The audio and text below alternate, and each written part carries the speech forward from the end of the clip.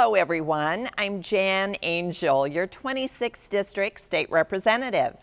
Thank you for joining me on Legislative Update.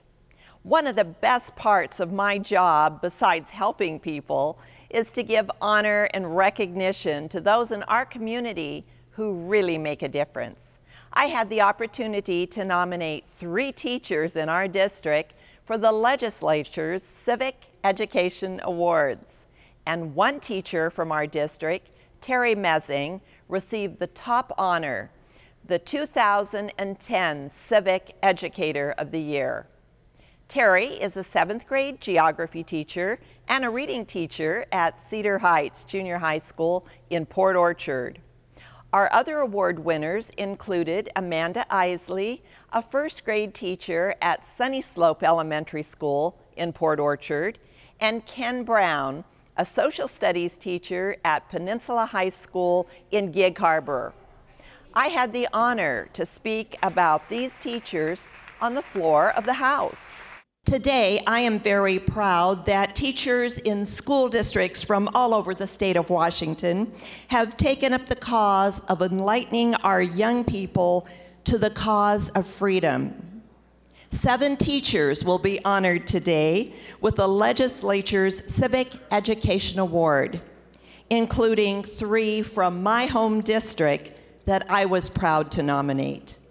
And I'm very proud to mention that one of those teachers, Terry Messing, will be receiving the top award of the 2010 Civic Educator of the Year. Terry is a 7th grade geography and reading teacher at Cedar Heights Junior High School in Port Orchard, Washington. She has used the Project Citizen program in her classroom to help students understand public policy. Mr. Speaker, may I read a quote from this teacher? Please continue. Thank you, Mr. Speaker. In her application, Terry wrote, "I want my 13 and 14-year-old students to know that even at this age, they can make a difference at school and in their community. Teaching civics is my passion. Teaching my students that they can have a voice and can make changes in their school and community is my commitment to helping them become productive members of our society."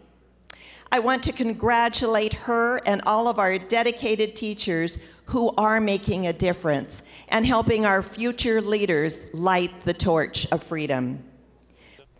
I am thrilled that the top civic educators in our state came from the 26th district. These awards show their level of commitment toward teaching students the importance of civic involvement and public service in our communities.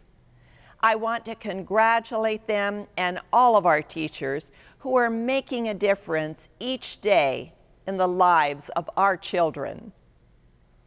Thank you again for joining me on Legislative Update. I'm State Representative Jan Angel.